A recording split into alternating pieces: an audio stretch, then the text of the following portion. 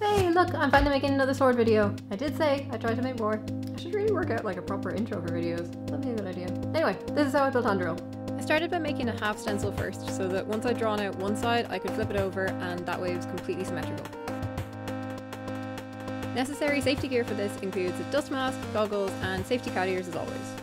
I cut it out on the jigsaw, and to be honest, the guard sections gave me so much anxiety because they were so thin. I was really nervous that they'd break, so I just went really slowly and cut out the rough shape, and thankfully it didn't crack. I can sand down anything that I left a little wide later on. I used some sandpaper to smooth off any rough parts that the jigsaw left, and then I thinned down the blade with a planer until I was happy with how thin it was. I found the centre line of the sword and drew it on so I could measure the fuller. And then it was onto the belt sander. I used that to sand in the bevels, but looking back it would have been much easier to put the fuller in first and then base the bevels on that. So if you're building this or anything with a fuller, just do that first. And shaping the handle was surprisingly easy to do because my sanding belt just happened to be the perfect width. I drilled a hole on each side of the guard and in the pommel, and again used some sandpaper to take off any bits that chipped. And now for hours and hours of Dremel work! I used the smallest sanding bit that I had to carve out the details in the guard and the pommel. The pommel kind of has two layers as it bevels inwards, so I tried my best to get that done with the Dremel, and then I went back in with a standing knife to shape the hole to have triangular points and to smooth out the rest. If you're building this, please be careful if you're using knives, go slowly and try not to cut off any of your fingers. Next I put in the fuller, which was a bit of a pain, but I tried to keep it even as much as I could down the length of the blade. Again, I should have done this first, but it still worked fine, you just have to take your time with it. And then even more dremeling. I used the same sanding bit to shape the points on each side of the guard, and even though in theory I could have done this much quicker on the belt sander, the pieces were so thin I felt like I had more control of the Dremel. I think this is the last bit of Dremel work at last, where I thinned out and shaped the top of the handle. Oh, no, never mind. I used a pointed diamond bit to shape the holes in the guard to make them a bit more triangular.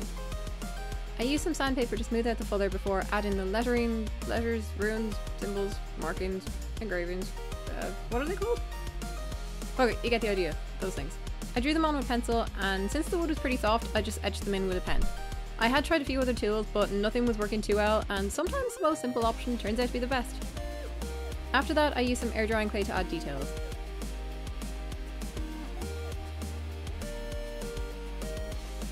The rings on the handle don't have to be perfect because they're going to be covered anyway. Once they were dry, I stuck them down with some wood glue. I wiggled the rings kind of loose so I could get some glue under them, just to ensure that they didn't move about, and then I wiped away any of the excess glue with a tissue. And now we can finally get to painting it. The paint job is really what will make or break your sword. Using flat colours tends to make it look more like a toy, but adding shading will really bring it to life and really makes all the difference to the final piece. And there's absolutely no shame in blending with your finger. It can make smoothing out colours really easy. Try to always have highlights and shadows meet on edges because they give your sword a lot more depth. The bottom of the handle is actually going to be wrapped, but I still painted it black anyway, just in case the wrap ever tears, it'll still all be black. Since I had a bit of trouble shaping the point on the guard because they were so small, I painted them black so it looks like they were more pointed than they were. Once all the paint was dry, I went over the lettery symbol thingies with a black biro. I also added the gold to the pommel and noticed there was a very thin line between it and the silver, so I just etched that in with a big ass nail.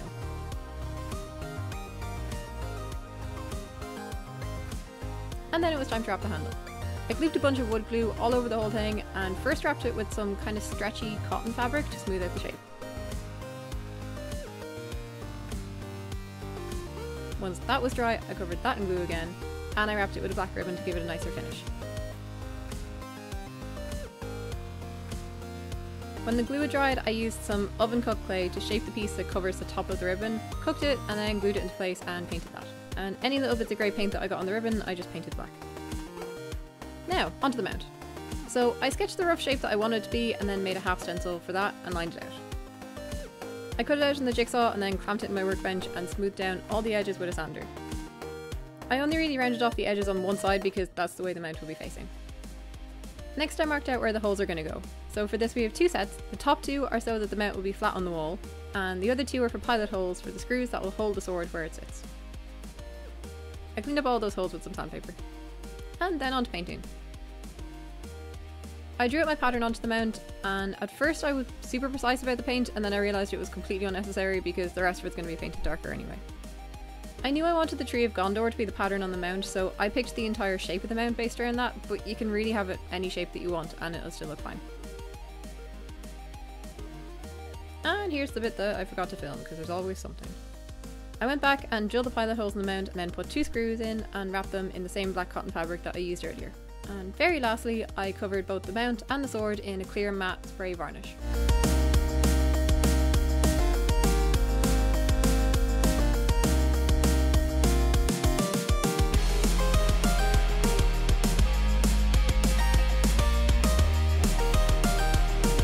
That's how I built that one. Let me know what you thought of it in the comment. So that's how I built that one, and because it was a commission, it pretty much went straight to its new owner, so I don't have it to hold and show you all pretty at the end. But I really am happy with how it turned out, and it was really interesting to make a mount for a sword as well, because that was the first time I've done that. Let me know what you thought of it in the comments. If there's anything that you'd like to see me build, then leave it in the comments below and I might make it sometime. If you want more sword videos, you can subscribe, and there's a like button if you liked it. And you're on YouTube, you know how this works, and there's all those gadgets and bits and stuff and technology, because what a time to be alive. I upload on the 12th of every month. It's not always going to be a sword video, but it's going to be a sword video as often as I can, and I'll try and make the other ones interesting too. If you want, you can follow me on all my social media stuff as well. That's it there, and it's all linked below. So be sweet, be strange, be kind, don't be an asshat, and I will see you in the next video. So, sláinte!